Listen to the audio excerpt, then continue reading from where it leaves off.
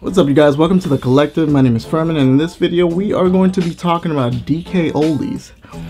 Now, you might say, why are we talking about DK Oldies? Aren't they just a small video game company or a retro video game company?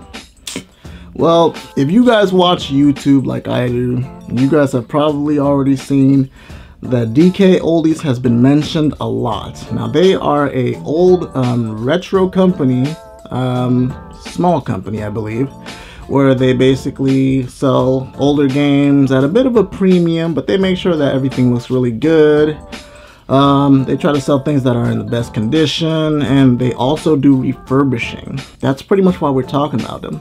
Now, the big controversy with them is the fact that people don't like them selling retro games for more expensive, or like doing that kind of stuff, and also the fact that their refurbishing might not actually be refurbishing. So yeah, I actually heard about this through Review Tech USA. It's one of my favorite YouTube channels to watch. And at first, I actually recorded a video about this last week, and I deleted it because my whole thing was the fact that everybody was just being so pessimistic and negative. I know Rich, he can kind of fall into that. Like, a lot of his videos are very pessimistic.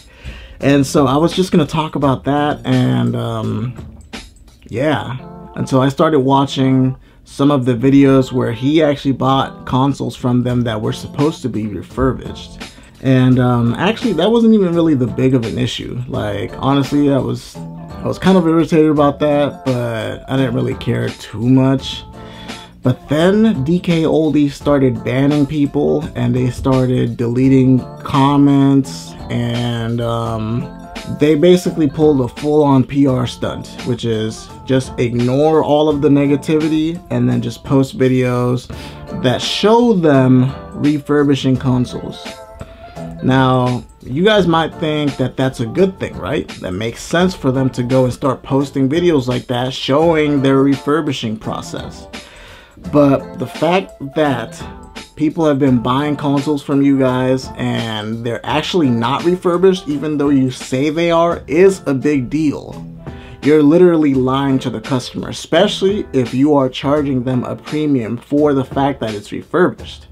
That's the whole reason why you guys are making, or why you're able to make more money on older consoles. Yeah, you can go on eBay right now and probably find yourself a Nintendo or an Xbox or a Game Boy Advance or Game Boy Color for way cheaper than DK Oldies would probably sell it for. But the reason why you go to DK Oldies is because of their name, like their branding. You know, they're like Nintendo. They are like, you know what to expect. You're gonna expect a good quality game or a good quality console for the most part.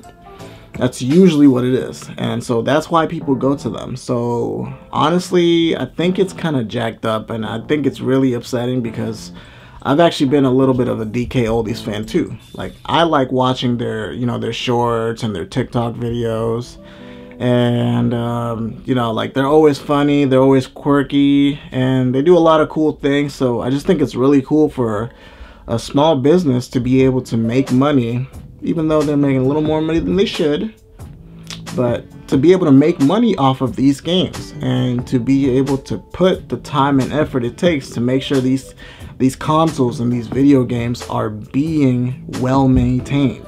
I mean, look at this. This is a Nintendo game, and this is an insanely old game, but it still looks like it's in brand new condition. Like, clearly, whoever had it, my buddy, one of my friends took care of this thing, and because of that, it's in as good a condition as it is. And oh, sorry, that wasn't lined up right. Stop it. Get some help. But yeah, they took care of this thing, and because of that, it's able to last as long as it has. And I don't want this game to just last 30 years. I want this game to last 100 years. So, that's honestly why people pay as much money as they do when they go to DK Oldies. Or at least, that's what I would hope you would do. I hope it's not just because, oh, they're trending and it's on TikTok or whatever, blah, blah, blah. hopefully it's not that. So yeah, honestly, if any of the DK these guys were to ever stumble upon this video, honestly, I would just say, man, just be honest. Like, people love honesty. If you go out and just say, hey, you know, our quality assurance was not where it was supposed to be, then, you know, people will at least accept that. Like, people are more forgiving than you think they are if you're at least honest with them. So maybe try that. Alright guys, I know this is a little bit of a short video, but honestly, I actually have to leave right now. So thanks for watching, and as always guys, don't forget to like this video, share this video, and subscribe to my channel for more awesome content just like this. Alright guys, see you later.